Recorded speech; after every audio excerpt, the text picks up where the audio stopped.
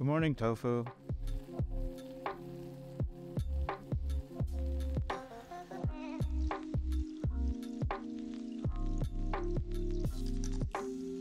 You sure you want to do this?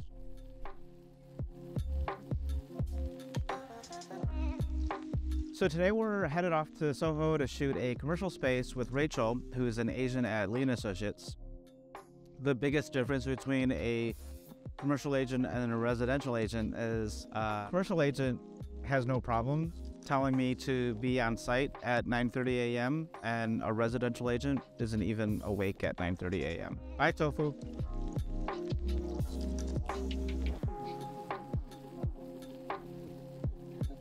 Normally, I don't like Tofu being out unless it's over 40 degrees, but it's a warm 38. So he convinced me to let him out this morning. I only have one shoot today. Look at the lens. I only have one quick shoot today in SoHo. I might run to B&H to pick up something for tomorrow's shoot. So I should be home relatively soon.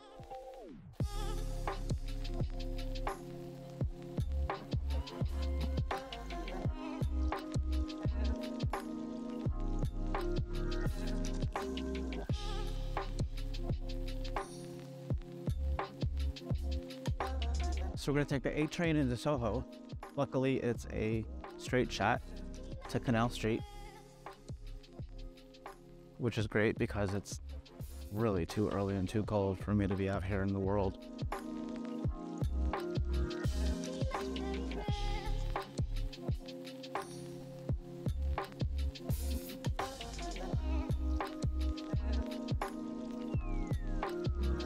So we just got off at Canal Street. We're headed over to West Broadway. I'm not gonna have time to get coffee. I really didn't want you to see me like this. But it's too early to try and look cute. We're almost there, but we don't have time for coffee because, you know, I'm never late to a job. So need to make sure I show up at 9:30 for Rachel, the commercial agent, who wanted to shoot at 9:30 in the morning. I didn't want to record without my glasses. I generally think I look better with my glasses, but also I can't see. So, you know, there's that. So we're meeting Rachel at 355 Broadway. That's 325. So my guess is that 355 is going to be this way. So before we get there, I want to tell you a little story about 355 Broadway. I've actually photographed this listing before, but at the time, there was a hair salon tenant. And I don't know if it was a language barrier or a communications issue, or I don't know if they were being evicted for non-payment. I don't honestly know the situation, but they weren't very nice to me, which is fine, whatever. I kind of know that dealing with a tenant that it's not going to be the best situation, but they're gone. And so now I'm reshooting it with Rachel completely vacant. I am curious to see what the owners have done with the space now that there's no tenant in place. Let's go take a look.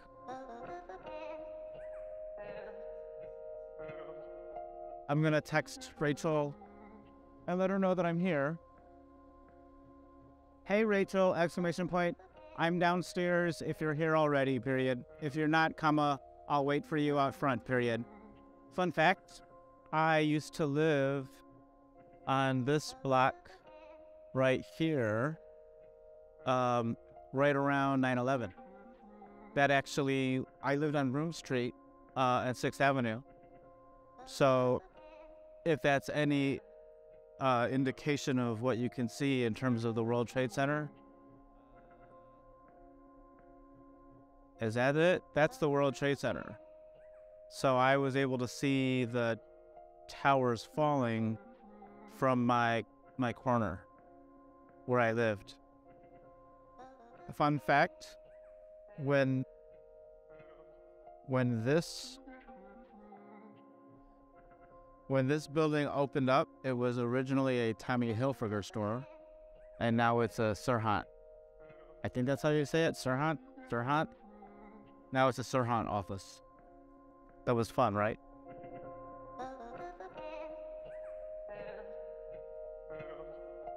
Okay, so I totally told Rachel to pretend that she is already here, and I mic'd her up. So we're gonna act like this is totally normal.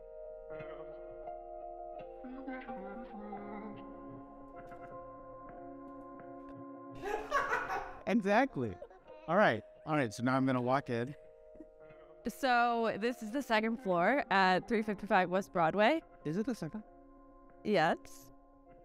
What floor do you think this? That was the third. It's not the third? It's not. I'm 100% sure. The hair salon moved to the third floor. Oh, they're here still. They're on the third floor. They're rude. It's okay. Okay, so we just recently white boxed the space. Completely got rid of everything, cleaned it up, painted it white, and now it's just kind of an open space, open box. So it's complete open space. We have one room in the front that could be used as storage, but also could be used as a private office or kind of a meeting room because it does have a window. And these windows look out over West Broadway. There's a bunch of exposed brick here, which is a really nice detail. We've got an elevator. That's kind of cool. So the elevator opens directly into the space. Yeah. So private elevator that you can key off to open up into your space. Kind of you could do like a reception or a warm, what do you call it? Warm seating? You know when people say there's like, no, I don't know. Forget it. Okay. This looks shitty. But bathroom. Private bathroom. Kitchen. And kind of the open space back here. If this was going to be used for an office tenant, could build a room back here, a conference room, maybe a private office. And maybe the best part of the space, private terrace. It's a little chilly. Yeah. A lot of space. Yeah. Put some couches out here, make it cute. So what's the total square footage? It's 2,500 square feet. What's the ideal tenant? The ideal tenant, I think, would be a creative tenant. We're kind of in the heart of SoHo in a boutique loft building. I think creative tenant would be great showroom. That's kind of the first thing that comes to mind. Or an office tenant, a small, maybe a tech firm. Could build some rooms, keep it open space as well. Let's think about the first setup. I'm trying to think of the photos from before because they were so cute. I can pull them up. I can too. Okay. It was a cute space. I know. Maybe like something like that too.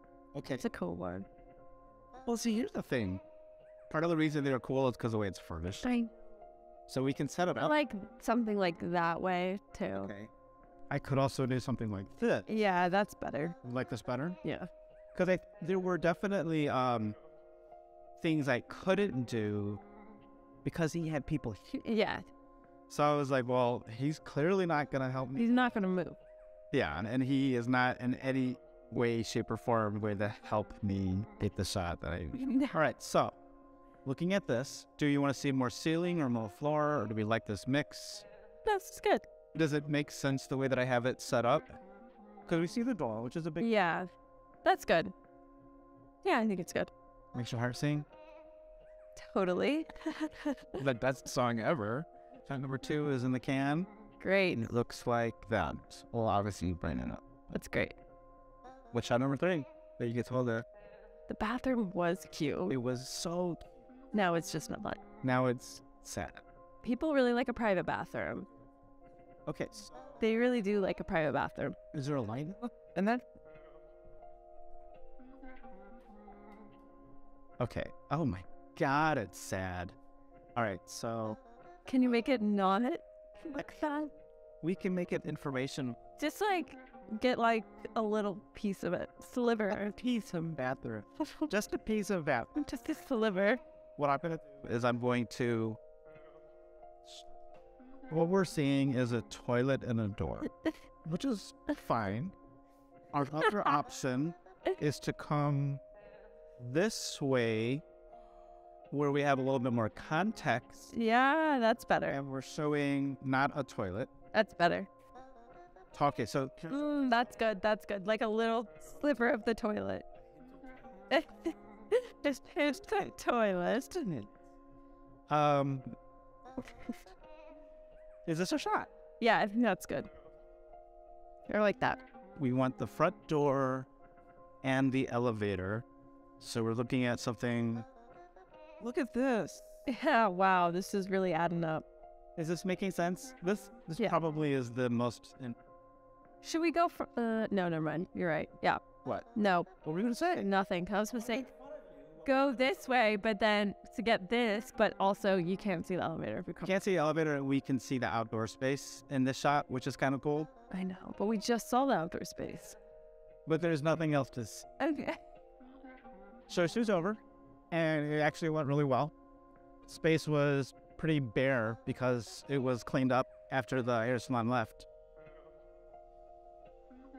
So now I got to figure out what I'm doing for the rest of the day. I really need to go and pick up this gear from B&H for a photo shoot tomorrow. I'm just really... I don't know what I am. I don't know what I am. All right, so we're going to take the A or the C train up to B&H. That's what we're going to do.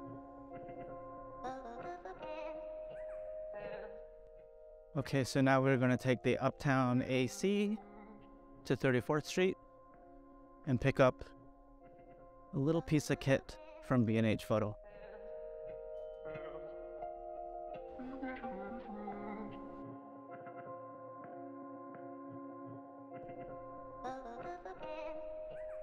So we are at we're at 34th and 8th Avenue, headed to B&H to pick up a piece of kit that I need for a photo shoot tomorrow, where I'm working with a friend to photograph him painting. And we want to set up the camera above him, shooting a time-lapse video. So I'm buying gear to help mount the camera in the hair.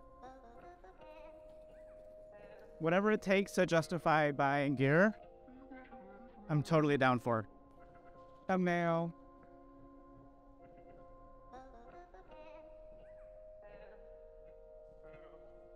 I think that's the thumbnail shot right there. Opening the door. Okay, so in and out of B&H in like 4 minutes. It's hard to beat that. But I did get the part. I don't actually think you want to see the part. It's not that interesting, but I'm very excited to have it. So now I got to figure out lunch. And I would prefer to eat in this neighborhood only because I want to get right back onto the A train, which is the train that I live off of. So I think I'm going to eat at this Pokeworks place. So we're going to get some lunch now. Okay, so we are not doing Pokeworks because they don't open until 11. Well, we can do Pokeworks, but I got to go back at 11. Do I want to wait 8 minutes? Or do I want to just go home? It's probably going to take me 8 minutes to decide. I am, however, right in front of a Starbucks.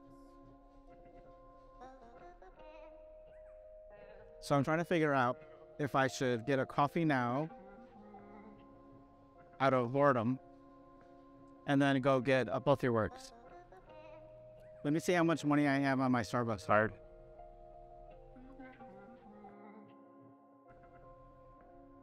I have $6 on my Starbucks card, so no Starbucks. I don't think I can buy anything for $6. And I don't want to reload my card. Okay, it's 11:16. I have wasted sufficient time scrolling on Instagram. And now I'm going to actually go have lunch.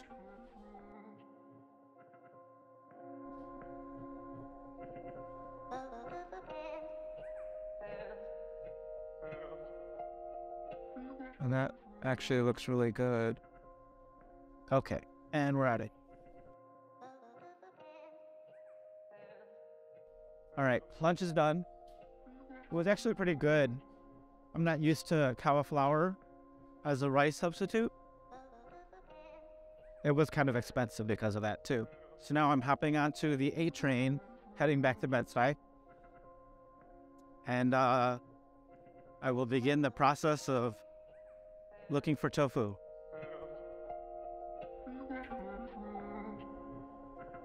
So 34th Street is actually one of the weirder stations in the system because this is the local platform. That's the express platform going in the same direction, which means when you get into the system, you need to decide whether you want to get onto the express or the local track because they're split, which is weird. I don't understand why it's like that. Most of the stations, the local and the express trains, are on the same track, well, on the same platform. So you can get on whichever one shows up first.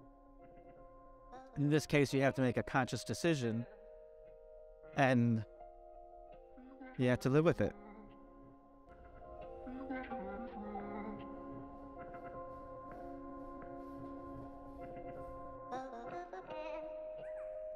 I would normally take the express train home, but in this case, I actually want to sit down. So I'm going to take a local, which will take longer, but I can sit. I took a nice nap. So we're back in Bed-Stuy, headed home. The real question is where Tofu is, and if he's going to be waiting to come in as soon as I get home, or if I'm going to spend the rest of the night trying to find him. Right, now we're going to see if we can find Tofu. I don't think Tofu is out. So my guess is Tofu is not out because he would have found me by now if he were outside. And also, it's actually pretty warm. It's 43 degrees. So he's probably fine. Which means I'm going to end up looking for him all night long. So I'm going home, going inside, and I will deal with Tofu later. All right, well, we got a ping from Tofu's air tag. Let's go see if we can find him. Keys, phone. Hey, Tofu. How are you? Can we go in? Okay. Hi. Hi.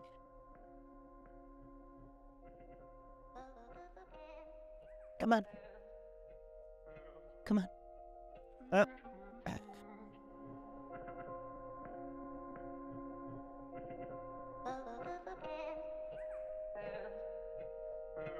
Okay, we're in.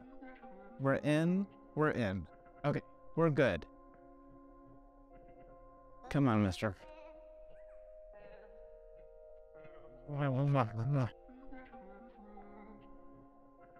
What do you think of this? Push it down? Hey YouTube, welcome back. We're now going to take a look at the pictures that I shot with Rachel at the commercial space in SoHo. This is now the second time that I photographed this listing for Lee Associates, but the first time I photographed it, there was a tenant in place, And, tenants in place aren't necessarily the nicest people. And in this case, the guy was a fucking dick. And he didn't make the shoot fun. He actually was incredibly rude the entire time. While the pictures were nice, the brokerage had trouble using them because the design was so specific to the hair salon. So what they ended up doing was they completely emptied the space out, repainted it, and we rephotographed it as a completely empty space. But let's go through the shots. So this is 355 West Broadway, and this is in SoHo. And the agent is Rachel Kirkham, and she's part of the NYC Office Team at Lee Associates. So this is the first shot that I took back when we had the first shoot. It was a hair salon. What's really great about this is that the outside view is just absolutely amazing. It's a second floor looking onto trees. The actual decorating of the space was nice. So, this to me was a perfect shoot other than the mean-ass tenants, but that's not really the point. The space itself, there wasn't a whole lot of, there was a lot of room, but there wasn't a whole lot of individual spaces. So each of the shots here we basically took to add on to the fact that you could see into this really great view of the street. And unfortunately, this is the shot that I had to take when everything was removed. So you can still see the view out the window, but there's no nice shrubs and stuff like that. This is the space and it's completely fine, but the decorated, staged, occupied shot looked a lot nicer. Here we are looking into the back. Like I said, they did a really good job of decorating. Obviously, I would have liked to have had an actual flower in the orchid, but whatever. So this is the shot basically looking to showcase the really long room and the outdoor space. And this is another shot of the outdoor space. Unfortunately, I couldn't actually go outside because it was actually raining that day, but you can certainly see that there's a really nice outdoor space included with the rental. And then you can see it was really, a really nice hair salon, a lot of plants. Part of what made it really hard to shoot this the first time was that it was not only occupied, but there were actually paying customers getting their hair done at the salon during the photo shoot. So the tenant was just really mean, really nasty, really completely a horrible human being. But the pictures are nice, so there's that. And unfortunately, this is what it looks like when the place is completely empty. I don't know how they're using these. I don't know if they're showing both sets of photos. But man, it looks so sad when it's completely empty. Whatever. This was the elevator, and it was nice because I think the elevator came right into the unit. There's no door. And then here's the thing. I wanted to show that there was an elevator, but there was nothing really interesting happening in the room. I figured, well, let's show the elevator in context. Let's show the elevator how it's connected to the space. And then, you can still see the outdoor space. So I think I did the best given what I was given, which is not a whole lot. This was the bathroom that was inside of the hair salon. This is a very bright shot, but the bathroom itself was actually pretty dark when it wasn't being photographed. It isn't a terrible shot. And for whatever reason, they didn't repaint the bathroom. So it's kind of like it was a gross photo if we tried to recreate the first photo with all the stuff taken out. So again, I wanted to show it in context. And that's our shot. It's kind of sad, but they really wanted to reshoot the space without any indication that it was a hair salon, because what the agent was telling me was that it was too hard to sell the space because everyone couldn't see past the fact that it was a hair salon. Whatever. I'm happy to have done it. It's an interesting contrast, so yay us. So thank you for sitting in on this episode. If you like this type of content, if you like me doing the photo shoot and then breaking down the shots, then please like and subscribe. Well, if you like the video, just like the video, like me, like New York, like hair salons, like mean tenants, whatever. If you like anything, then like the video. If you want to see more videos like this, then subscribe. And then finally, if you want to be notified when I post a new video, then hit the bell. So, I'm having a lot of trouble just coming up with funny endings while the credits are rolling. Are people going to expect me to put on a wig at the end of every video? Jimmy, you do realize this is only the third time you've done one of these skits. You're going to have to write like 800 more of these. I'm going to have to wear this fucking hot-ass wig like 800 more times.